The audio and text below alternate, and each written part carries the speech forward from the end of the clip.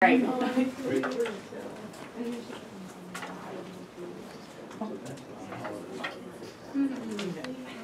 Before we begin, does anyone have any questions about the topic in particular if you'd like to see covered, or anything? Because that makes the talk more meaningful if you have an idea what you want. If you do, shout out something along the way. This is really superficial because I don't know what people know or don't know, and so as you can imagine, trying to reduce a volume of data so great into something that is visually appealing yet truthful to the record is a challenge. So along the way, if I go too fast, let me know. If I go too slowly, let me know. I do want us to be out in time because the glaring eyes of the people who come in this class at one kind of throw your game a little bit. So if it's too elementary, let me know, and I'll go deeper. If it's too boring, let me know, and I'll try to find something more interesting to show. As far as I'm concerned, it's all fascinating. If you like, we can do it in another language, which is really fun. That'll keep you on your toes. Have you done that before? Slipped into another language in class and not even realized it until you get the looks on your face? Well, if you're teaching programming, it's always another language. So. Oh, see, programming is great. It's like being God. You know, you go delete. Should we begin? Yep. You're also quiet. I will take you're quiet because of dim light, and you're tired, and you're eating food, I hope. The ACES folk were very kind to co-sponsor today. The slides are online, at least a version of them. Little printouts too, if you want, are online. Okay. And everybody's welcome to come to LIS 593D, Information Visualization, which is actually right after this class. So come in, and you're always welcome to look at the material. They're always online. Sounds good? Let me jump right in. Ta-da! I'm Gerry Benoit. Here are the ACES folks. Thank you. And here are you. You're all here. Welcome. I presume you know nothing or very little about computers, but you want to know more. You have some interest in the arts, whether you know it, you are surrounded by them. You see about 3,500 images a day. That's a typical American. If you think about that, how do you filter stuff out? And how do you integrate? It's not a trivial question, and it's definitely your future.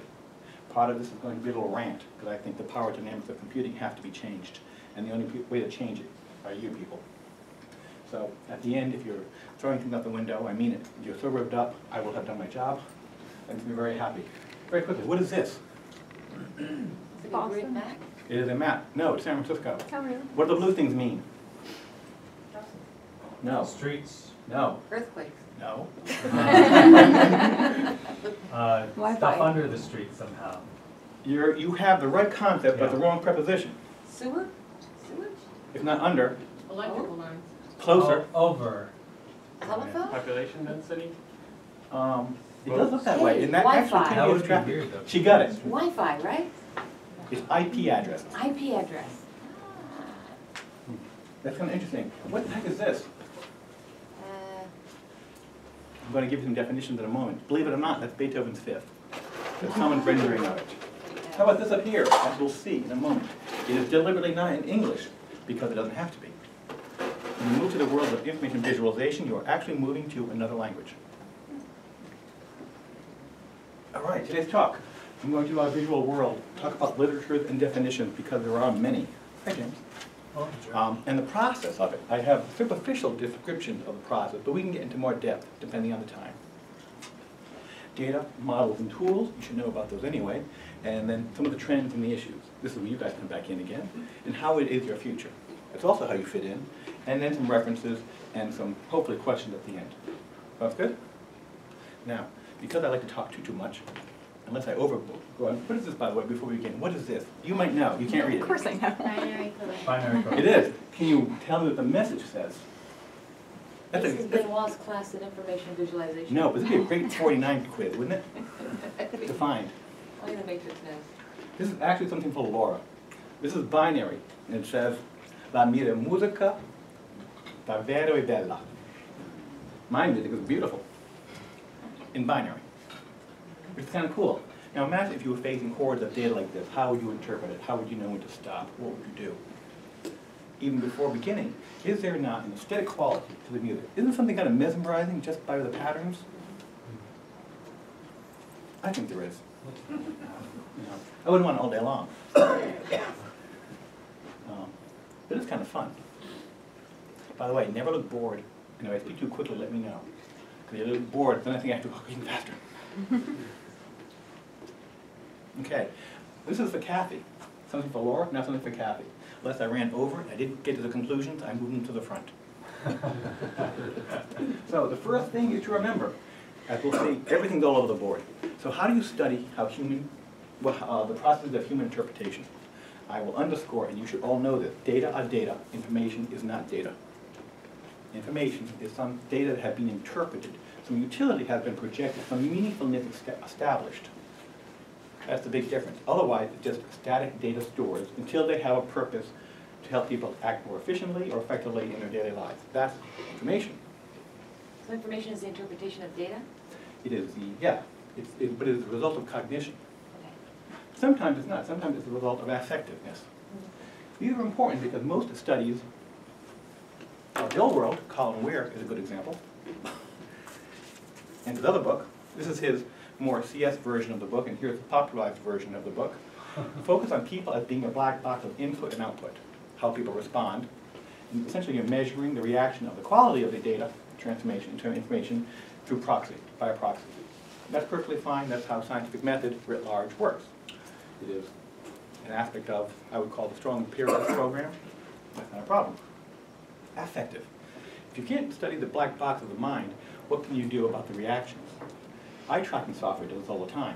There's a famous study, which I think is hysterical, from the 60s, where college students were asked about their sexual mores and then shown a variety of pictures. They all said one thing to the reviewers, but the eye tracking software showed something very different. And the idea was, you say one thing, but what you think is another. It looks pretty well ensconced right now. They both require proxy measures. What happens, though, when you drift towards information visualization, you're really supporting, through statistical techniques, often decision-making. This is often part of business more than anything else. Sound good so far?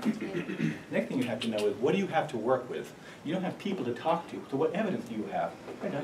You only have data. That's the first thing. What kind of data?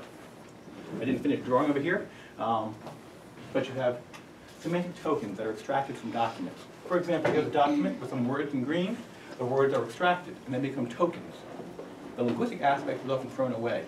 So it's only the surface level of language that's included most of the time.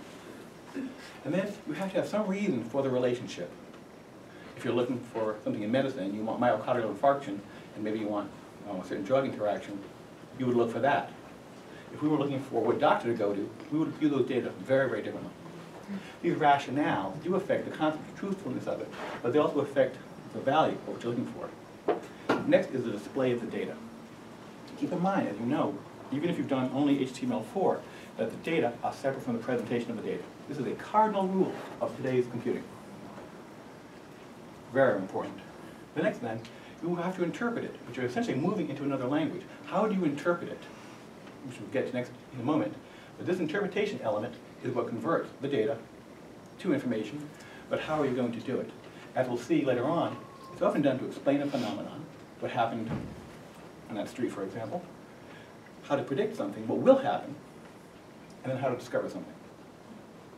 There's a great example from Ben Schneiderman at the University of Maryland when they did a movie database, and all the data were thrown in willy-nilly. And what happened in the visualization were these little yellow lines would show up, as you know, between some of the nodes. And no one could figure out what it was. They thought it was a bug. And it turns out by investigating the links between the data and the little yellow lines, it turns out those were movies filmed in a particular county that had drugs as a theme. Now imagine planning a database for that question. Well, so what looks like a bug turned out to be something they had no idea before. Okay? Now, from my point of view, at this point, data mining and text mining are really no different than information retrieval. With just different domains of work, focus on different things, but really from a computational point of view, right now, they're the same. You may not agree, but I really do think it is. The next thing is, you can add extra textual data. A lot of these projects just pull out data from the documents, that's what makes it an IR question, answer different questions that were anticipated, makes it a data mining question. We're going to add other metadata. This is where we're heading. This is where, again, you come in. And finally, there's such an emphasis on the volume of data, of big data, that you have to move to a different language. A visual language, so you can get a lot of data into a single domain, but how do you present it all in a 2D plane? That's an interesting question. So you need to learn about languages, visual languages. Some techniques are common. This one, for example, a cloud moving in 3D, and the rendering suggests the 3D, but the fourth dimension is time. And since it's a static image, we can't have something moving through time, you have to suggest it. In that case, it is a generative metaphor. It implies to the mind, or infers something, and then you have to interpret it. Okay. So the visual languages are also highly systematized. Jacques Bertin, B-E-R-T-I-N, has this whole dictionary, essentially, of the elements that are needed. Daniel Keim, K-E-I-M, from Germany, has written a tremendous book outlining all the little visual primitives that you can use. That's your language base. But these people do not talk to each other. And a great example is to look at information and visualization conference papers. Because you find hardcore CS people, computer scientists, bumping into something that looks like art, but they create the principle from scratch. If you know the modern artist Mondrian, what his work looks like squares. There's a man from, I think, Drexel, who did a visualization project, never once mentioning Mondrian or modern art, or even art. But his visualization looks exactly like something from the 1930s by Pete Mondrian. So either he's being accidental, or he's misleading us. So these guys don't talk they don't talk much to each other. So we need to encourage an aesthetic appreciation. Aesthetics is not just the study of art, or the relationship of art and philosophy. It's often used very casually to refer to all things visual. That's fine on a casual level, but that's not the vision for us right now. So far, so good? Okay, here's part of the power aspect. Write your own software. It's very easy. Modern computing has made it so that you can use anyone's tools, Raphael, JS, Neo, J3, all these wonderful tools that are out there. If you know cascading style sheets, if you know a little XML, if you know HTML5, you don't have to be under somebody else's thumb when it comes to creating your visualizations. They may not be whiz-bang, and they may not be computationally great, but they'll be yours, and you will control the data, and you will understand it better. Say something. Like, you're out of your mind. Say something. There are a lot of proprietary software that are out there, and this is great and all, but don't forget, you might end up inheriting accidentally the bias and error of the models that are done. It's good so far? Now the real issue is, what's going to happen? Who's going to decide for you? Right now, Harvard is going through a whole examination of its online systems to see whether or not they can move from searching to discovery. Well, this is a great idea, but the library has to be trained, essentially, what it means. Finally, okay, some literature and definitions. What is it? It is the representation of abstract phenomena. This is a very important point. It is not scientific data. If you had data that represented a mosquito, for example, and you study the software and not look like a mosquito, that's scientific data. That's scientific visualization. Information visualization is the representation through visual language of an abstract phenomenon. That's really important. But the lines are blurring in very significant ways. Here's some definitions that have changed over the years. 1999. The use of computer-supported interactive visualization of abstract data to amplify cognition. That's pretty famous by Card. Many of you know. Here's one from 2004. Information and visualization is an increasingly important subdivision of human-computer interaction. Focuses on graphical mechanisms designed to show the structure of information and improve the cost of access to large data repositories.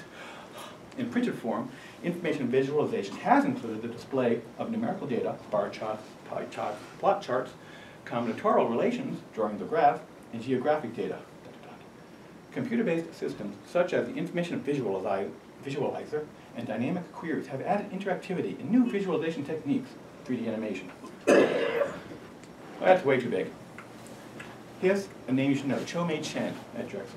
Visual representation of the semantics or meaning of information. In contrast to scientific visualization, information visualization typically deals with non-numeric, non-spatial, and high-dimensional data. I don't agree.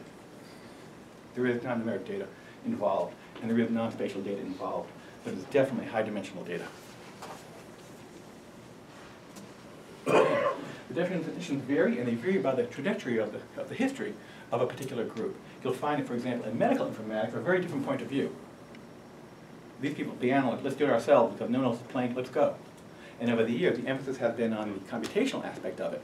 At Brown University, for example, but increasingly biologists, people in medical, biomedical work, will use a lot of the free libraries available from Java for creating your own tools. Sounds good? So here's your opportunity to be a translating bridge, essentially. Here we go. Here, what is this? This is an example of baseball, believe it or not. It's two-dimensional data, fish and eye, and you can tell from the names who's hitting what, how you can interpret it. Would you want to work with that? No.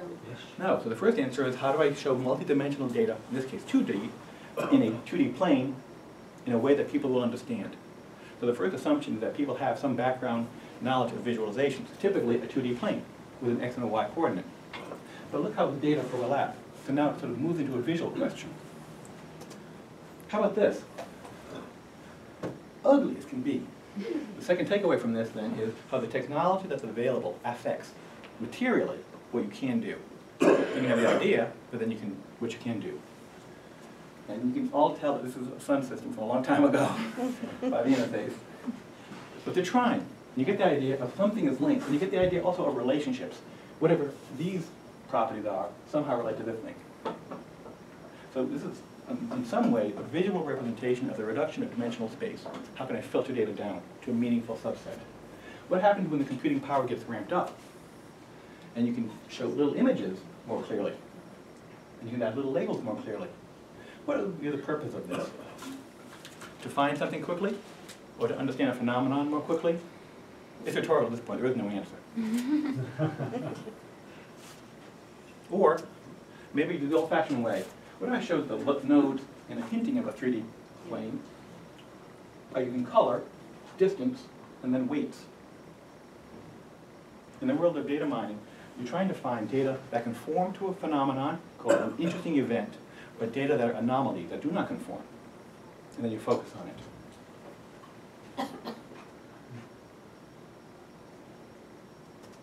Here we go, what's involved? Here you go, you sit around talking with your friend and you start making data on a napkin. I have hordes of napkins with great ideas on them. Someday they'll be published, who knows. So this is in Russian deliberately, so you can't read the language. If you knew the English, the Russian, I mean, you would get fixated on what it's trying to say. A visualization that going to somebody in a general audience has no idea how it came about. There it is.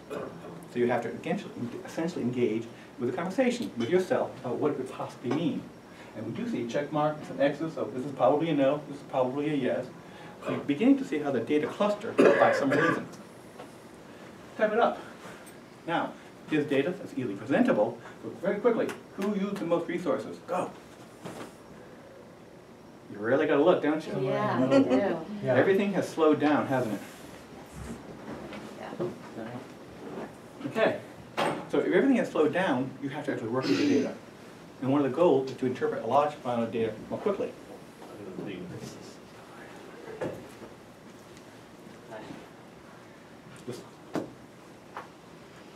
I went ahead. I think one of my slides went ahead. That's okay. Okay, so here's main idea. You define, do you know, before you begin this, can you know what you want to convey to the people? You are actually creating a message which makes you a responsible agent in the interpretation and delivery of the message. Are you explaining a phenomenon? Could you explain the phenomenon of the museum next door? Think about it. Each one of you might have a different answer. Some might talk about the architecture, some might talk about the collections, but they're both legitimate answers. Will you emphasize a section of the data from the whole? Have you ever played a video game? Yes. Yeah, computer-based Yes, video game? yes. Okay, I admit, I play Doom. It makes me nauseated from running through the hallway. But I love it, and I use the cheat codes all the time, because I hate getting killed. But you notice you can have that little map that shows you where you've been. Because that part-whole relationship is critical, generally, to situate the person where they have been. So you build from the known to the unknown. So you're really kind of inferring. How about you predict the event? If you know anything about regression analysis, the data that you've used, you may plot something, and that looks like correlation.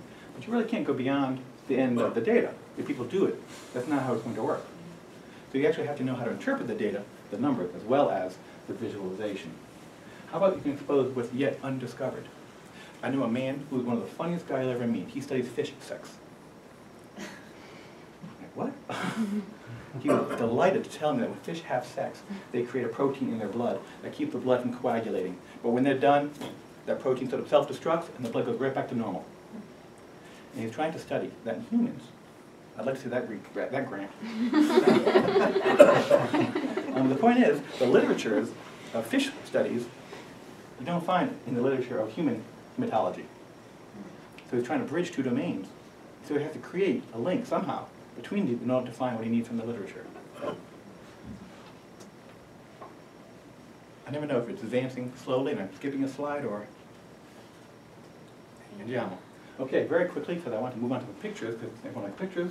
Here's the main thing to keep in your head. What we've done is reduce a great deal of literature into a handful of main points that you can take away with you. So there is a design process involved. There are graphic frameworks that are typically adopted. If you make a web page or use some other software, you use their template. That means you also still do the interpretation of the data in a way that you may not have considered. That's not a good thing. It is mostly all a communications process. This is fairly new. In 1997, was it? Patty Mays, don't forget, famously said in response to Ben Schneidman that we at Computer Science will tell the user what they want. Well, the idea of moving away from a state machine to an interactive communications-based machine has been fought tooth and nail, and only recently has the communications model come out. Either to explain or to entertain. These two are fusing right now.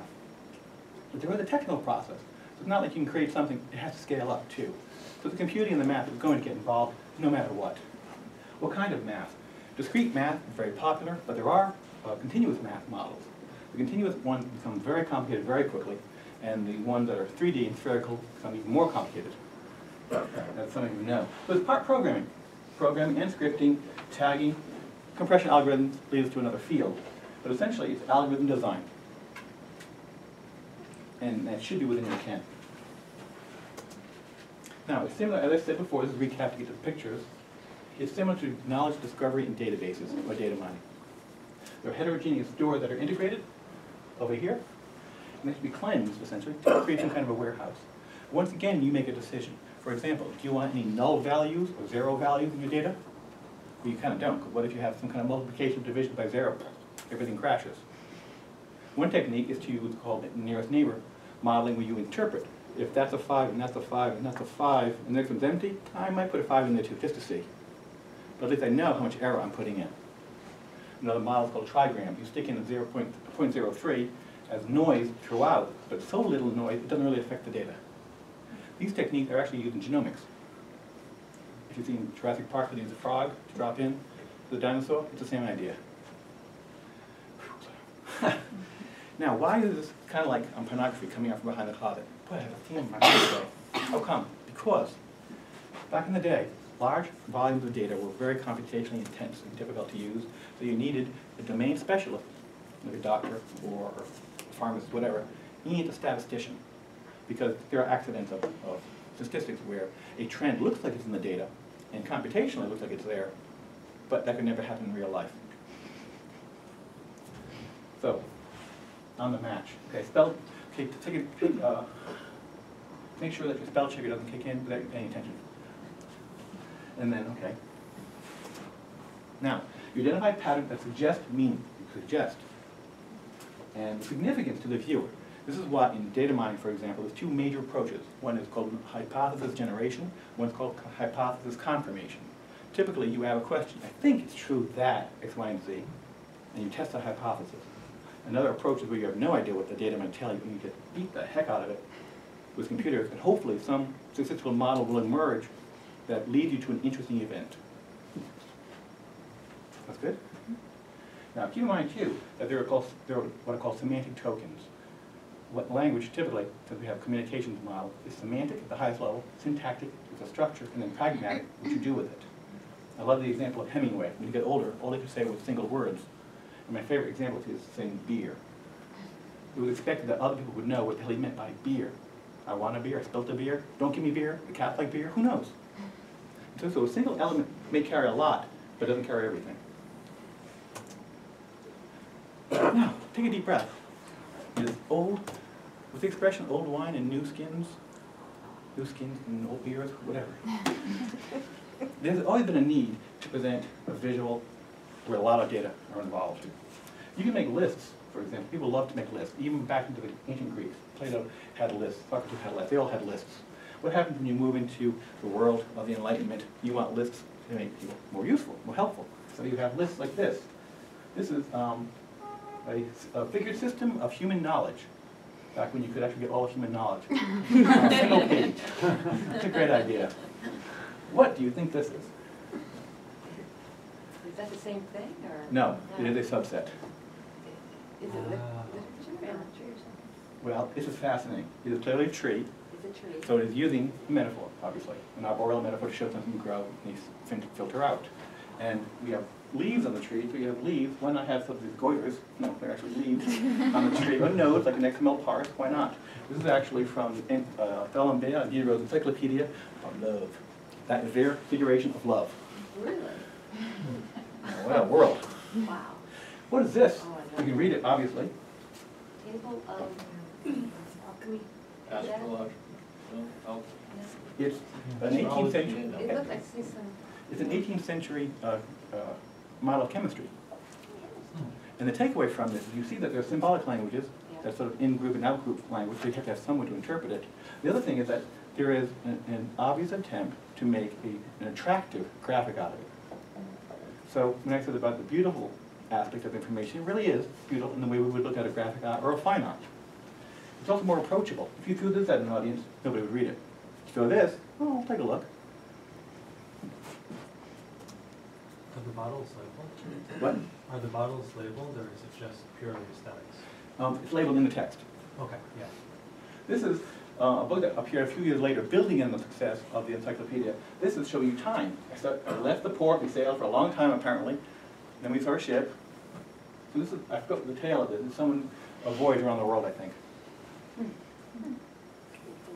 So the idea is that even though people think visuals are used only for pre-literate groups, they're really not.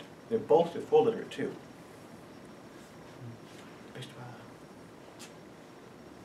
Make this go faster, make that go slower.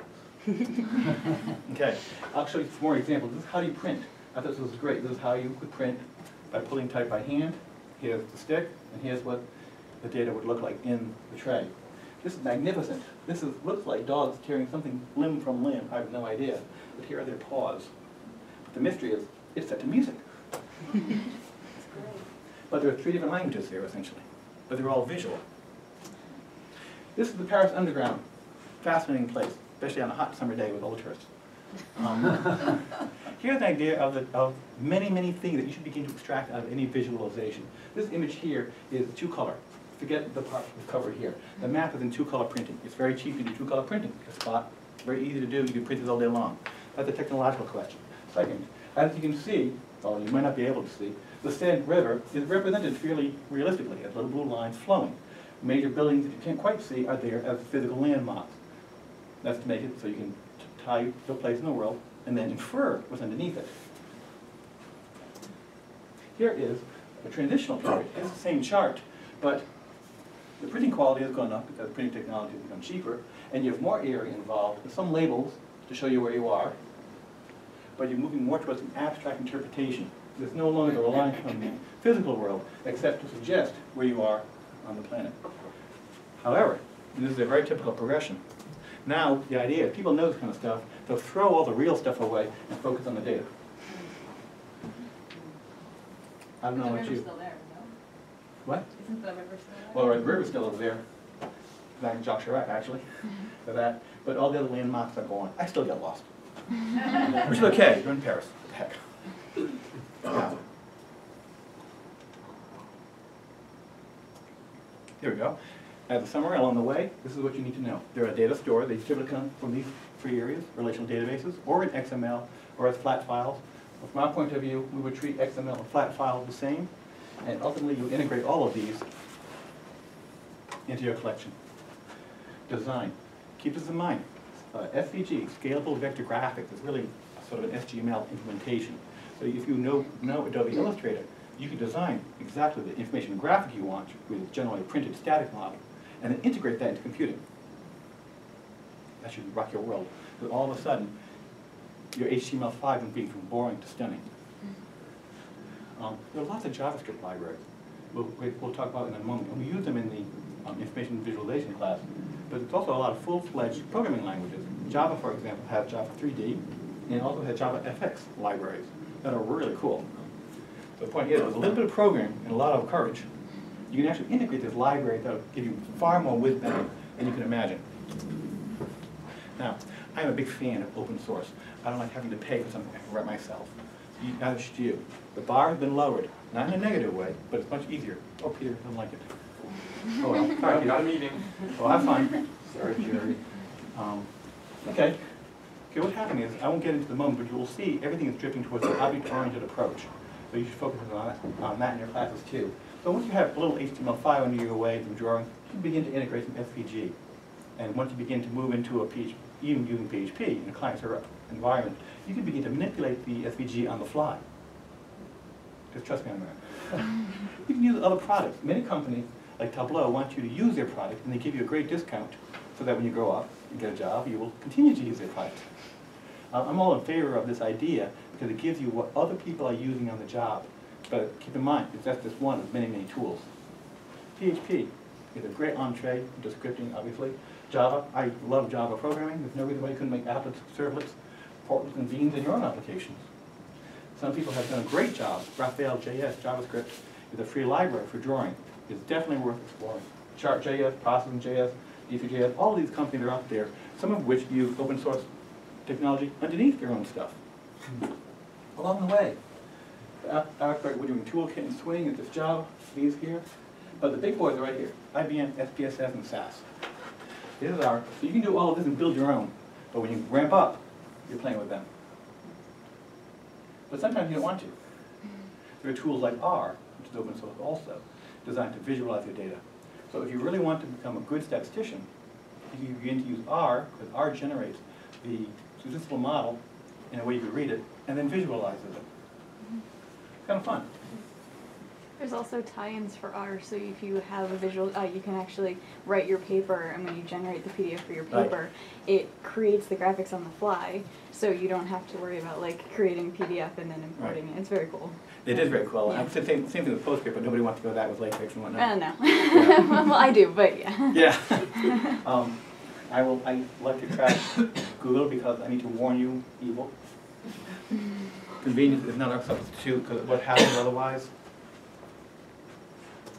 That's what's happened. We're all going to be assimilated, kids. One size doesn't fit all. Okay. There we go. But also, it's similar to data mining and information retrieval. So if you're reading these topics, you're not losing anything. But now there's a blurring of what libraries used to have as known entity versus browsing. That's going away. It's now moving toward the idea of discovery. So what's being discovered? Here's a model. This is very typical in information retrieval. You have a query collection representation, a document collection representation, a framework for matching, that's where your brains come back in, some relevancy ranking model of all queries and all documents, to which I add the idea of the visualization. If you can handle these 5 pieces, you can actually handle any system you've ever encountered and build your own system, because everybody does this.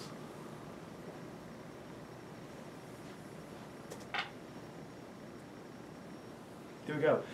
Moving more quickly, Chen. Chen wrote the 10 questions that are unsolved in information visualization. It's worth reading to get an idea how they're viewing the world. And as you see, what happens? Well, I still think information visualization is sort of the natural outgrowth of data mining and information retrieval. Are they different kinds? Well, it's a rise of an analytic society and quantification.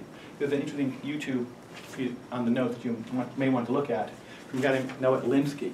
He has sort of trivialized everything into these 4 main points. That's great for getting your foot into the door, but it is wrong to think that is the end of it. Sounds good? Now, everyone talks about big data. If you have big data, you have a lot of volumes of data. How big? Massively big. So you have to use a visual language to interpret it. Where are these data coming from? These are non-trivial privacy questions. Something I love to rant about, but I'll save it for another day. I'll even buy the beer.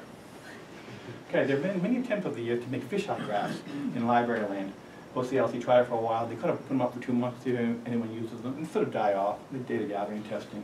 But nothing has happened yet, so there's no general model. That's the first thing. No general model that can match all of visualization. Our recommender systems. If you've ever gone on Amazon or something like that, and you look for a book, you find the image of the book and maybe A recommender system will say, have you tried these books? Other people have tried them. It's exactly the same thing. It's finding a pattern in the data, matching it, and then representing it in a certain way. That just happens to be a very boring one. Other fields have very mature ones, because they have to use visualizations.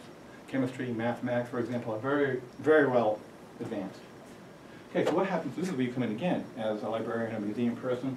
What are the influences of technological change in your job? How are you going to explain to the boss that this is a good idea, we should try this? Well, that's a bad one, don't buy that one. These are, decisions you make all day long.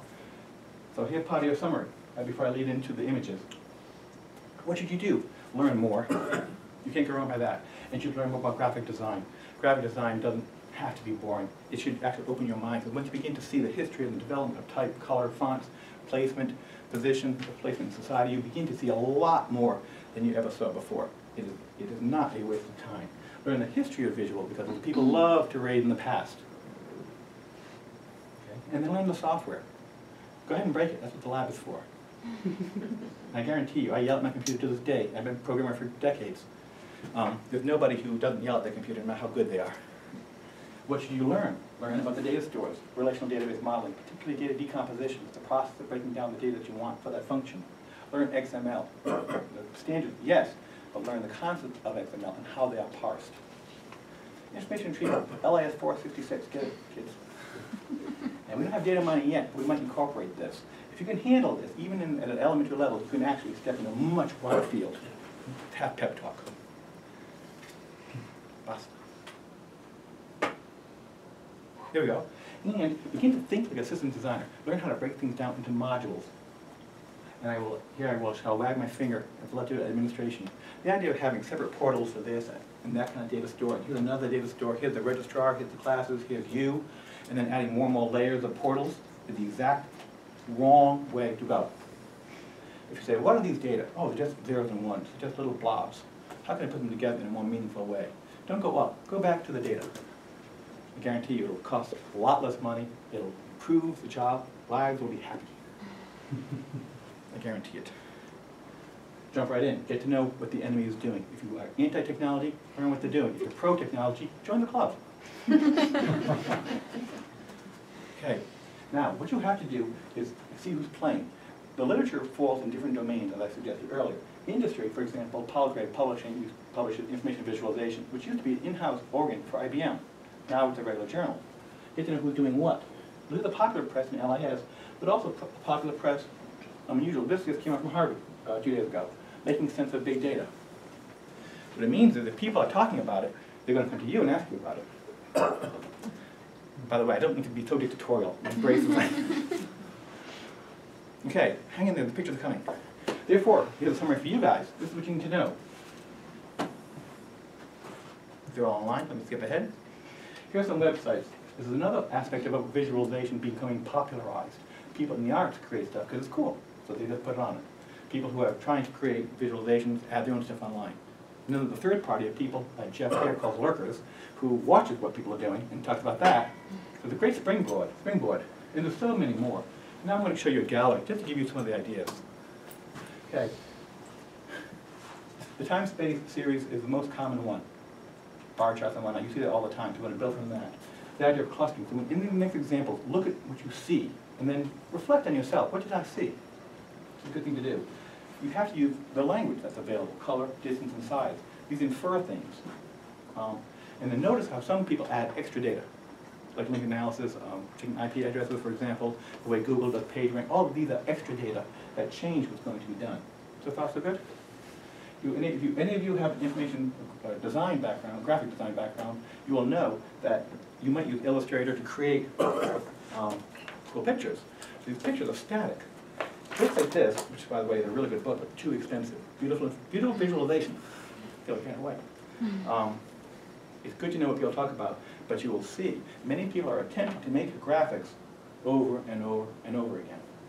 Katie Burden has a really pretty book, The Atlas of Science, that's in the library, worth looking at, from MIT Press. And you'll see why are people making all these graphics? There don't seem to be a trend in them. So that means there's an opportunity for you to jump in. All right. Therefore, cool information graphics was all the rage, particularly when desktop publishing happened when the Apple came out. And the idea was information graphics, like the newspaper, just a static image. But you have to know about color, obviously, and certain design principles. I'll be done, don't worry. Gotta look at the clock. Are we done? This book is actually entirely online. It's useful to read, but it's highly abbreviated of what the big picture is. But it gives you a foot in the door, and it's free. Here is, one of the big gods, Daniel Kine. You will notice that we talked at the beginning, I tried to talk about data in general, and information, data mining, text mining, information retrieval, information graphics, information visualization, and now we're drifting into visual analytics. And this whole world of visual analytics, data analytics, decision support have all coming up again. But I think they're all pretty much the same thing. Some designs become more popular. Everyone can read this, see there's very little. Essentially, the central design motif here is just cutting the image into squares and then using circles. Wonderful book, a little more complex. Manuel Lima, about complexity, which is the same take, but for another dimension in math. Introduction to Visualization by Springer, really expensive, but this tells you how computer science world is considering the topic. And finally, what happens when all this hits the fan? You begin to make a graduate program out of it. This is an MFA. Excuse me, MFA. Shoot, it's Northeastern? Northeastern does this, yeah. Northeastern Information Design and Visualization. Yep. This tells you a lot. It does.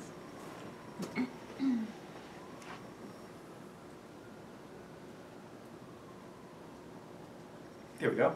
There are articles, and I just sort of threw these up. Information visualization challenge for the humanities. So it's not just the computing aspect of it. It's reaching over. Here are people at UCLA. They took a digital library project, then cast it as a visualization project, and wrote a paper on it. And here is a vision for information retrieval in information science. See, so imagine like all these bees are flying around us right now. I skipped ahead, sorry. I went too far. This chart here is to show you the idea of one of the most elementary visual primitives is a line. If you're a line, about school reports. Once you have a line, you can begin to move the line to show distance. So this is actually the enrollment of 4 classes over a period of time in another set. But right away you'll notice the addition of that line divides this whole visual plane into something that happened kind of positively and something that happened negatively. So you'd be surprised how just a few visual elements really add meaningfulness if you slow down and think about it. How about this guy here? Imagine if you had a whole bunch of subject headings or other keywords related to each other somehow. Why is that in the center? That would be sort of the query, essentially. And these are representations of the document, collection representation. The framework is this kind of a chart. The ranking algorithm plots them in different ways, and this is the visual language on top of it. Will you use this on the job? Could you see going to Beatley and doing that? It's an untrivial question because it's going to be even worse. Well, worse in the sense, but better, I think. Okay, how about this guy here? You can hear the argument, well, if I globalize it, there's no language issues involved, I can show pictures. It's almost the same idea, but see a little more free form. How would you begin to interpret it? You will notice, some of you may have said, well, I see blue, I see yellow and green. Some of you will say, well, I see a whole bunch of blobs. See, so there are interpretive opportunities to be controlled when it's used. What happens if you go back to a little more graphically upscale model and reintroduce that line? I'm a designer and client. See 2 models interpreting the same data. This is essentially a systems analysis or something, or a project management tool. How much time and resources will I use at the beginning, each step along the way, before I deliver the product? In the old days, we would have called this the user system diagram. But nowadays, it's a process diagram, essentially. There we go. Massachusetts. This is using real-world metaphor. Everyone knows from 3rd grade what the shape of the states look like. And if you come from Massachusetts, I don't, you probably know what a counties are, but if not, you can infer what a county is. That makes sense. Notice the color transition, or gradation. This is very common. Get from A to B. Notice up here, though, little controls. This is what turns this from an information graphic into an information visualization. The idea of maps and color spectra are useful. This is the history of slavery in the year 2013. Who had the most slaves, and how do you know?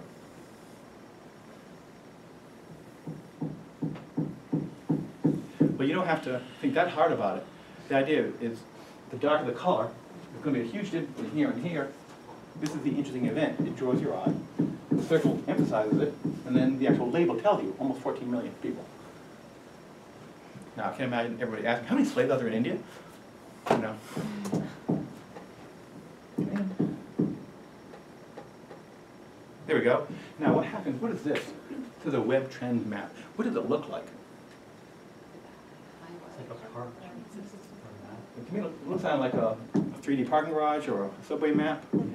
Okay. A subway map is a time series. How do I go from here to from A to B? As you've seen earlier. The web doesn't do it quite that way. But so the visual metaphor in this environment suggests something. And then here's that fourth dimension we see along the way. This is a really common technique. What's that? That's the world. It is. Well, why do you think it's the world? The circles are placed such where there are not many or any circles where no landmass would exist if that Right. would look. Correct. And there's no drawing of the Earth underneath it. But if you think about it, you only can infer it's the Earth because of the people using whatever this is being done. But what if some other phenomena were in play that never happened over here at all? You wouldn't know what it is. Second thing is, you see blue and yellow, gradation of color and placement, the size of the circle from the line, so you know there are relationships we talked about in this data, but is it a useful tool? What kind of questions could you answer with this? It's rhetorical at the moment. What happens when you say, get rid of the visual noise and put my data back again with all the concentration of the data, put a keel on here, like a series, this is growing in popularity, this technique, and then do the part whole relation, essentially a drill down of the most important part, and then a key to understand. This map kind of hits it all. The balance is a little off with the white space, but it's aesthetically pleasing and it's actually informative. And easy to do computationally. Okay, this is from Chumei Chen and Katie Bridner. And the weird thing is, this is sponsored by the National Science Foundation. I have been racking my brain to figure out what research question is underneath that. Because this is something we were doing in 48. So what's going on? Lots. It is a mystery, isn't it? Okay. So here, one-off, the idea of using circles, much imagery, as you'll see. The imagery abstracted, that's over here. When you add some labels, that's over here.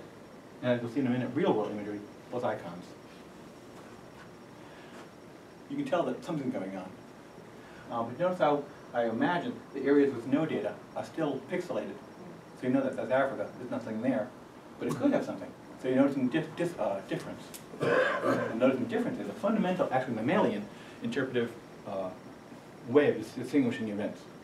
Like a cat, you know, with little ears moving. Once it knows that the grass is there, it ignores the grass. And then it focuses on the mouse sounds. We do the same thing, that's why I have neutral gray. Once you use lines to situate somebody, the mind sort of filters those out, leaving only what's important, or at least different. Now that's kind of cool, kind of arty-farty, on a t-shirt, or, you know, some freshman math major's wall. How about this? What if you get rid of the abstractness and you use the real Earth? You make it fun by adding idiotic icons. Keep looking for the Hello Kitty in there.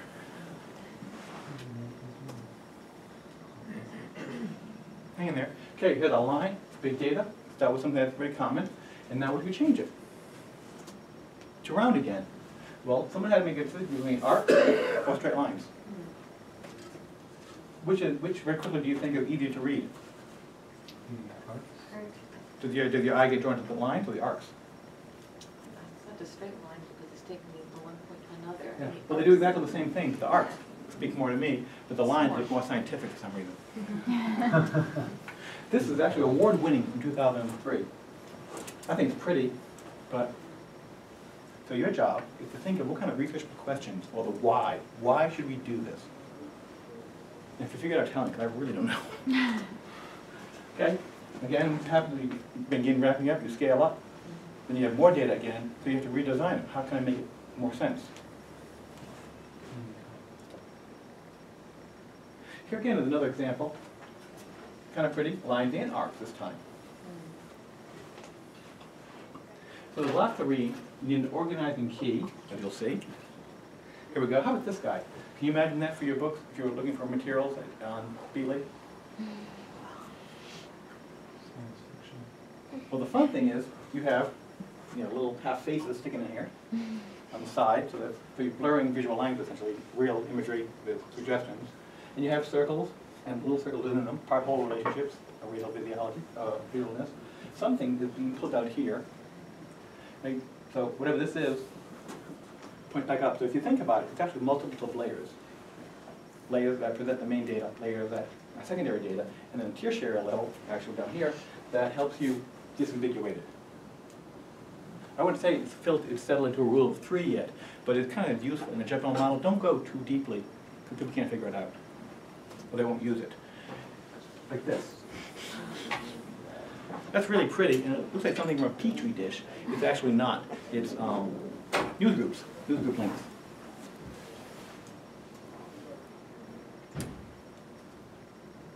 Oh, I'm done. Therefore, this is, we will rock you. Is it an information visualization or just some guy playing around? That's rhetorical too. So thanks. And your job is to take a look at all the material that come to class. Ask me any questions. I'd love to know what you think, because I hope to put a variety of visual techniques in the library or online so you can experiment them if you want to participate in understanding how visualization could be, out of your world. Any questions?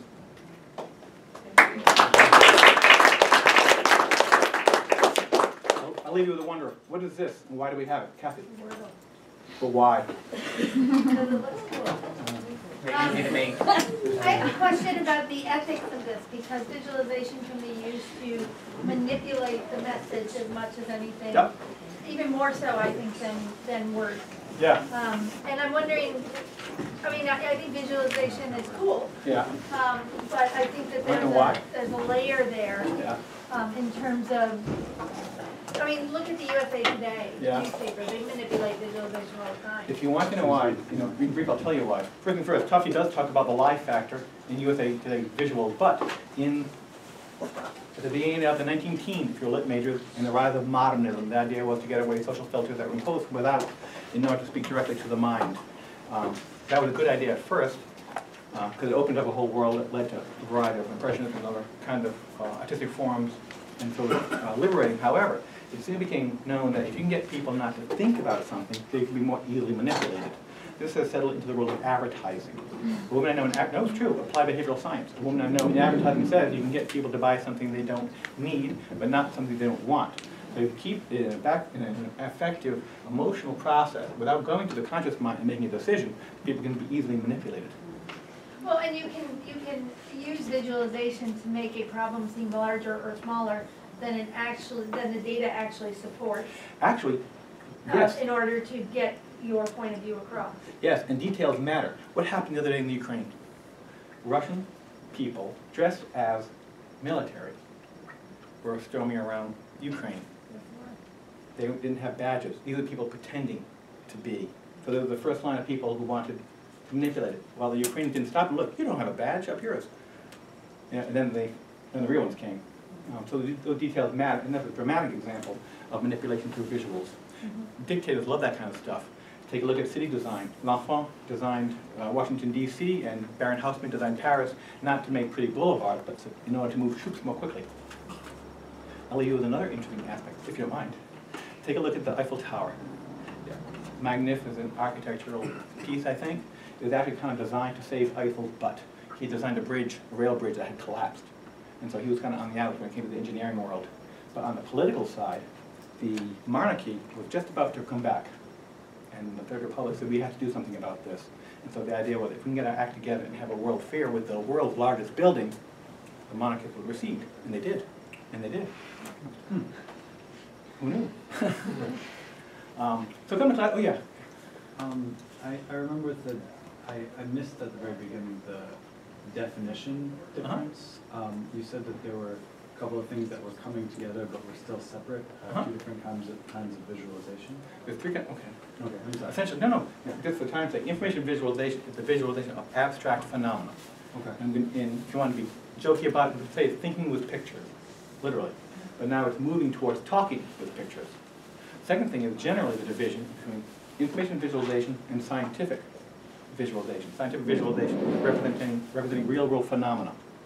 But the line is blurred. If you have data that could represent a virus, for example, which you can't really see, that's inferential. If you want to show the universe, that's kind of, even though they're physical phenomena, they're too big or too small for us to see. So that blurs the line between the two. Third part is graphic designers have gotten into information visualization because that's their general vocabulary.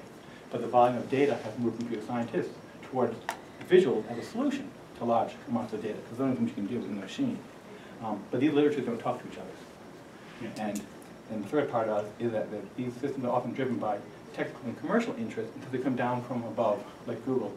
So if you are part of a team, for example, to decide what system your library should have, just as you would consider buying an OPAC, so you consider what kind of visualization system might be imposed. Does that answer the question? Yeah. C'est bon? Well, we're going to have class in 5 more minutes, so come stay if you want. Thanks, Gerry. Thank you. Thank you, Gerry.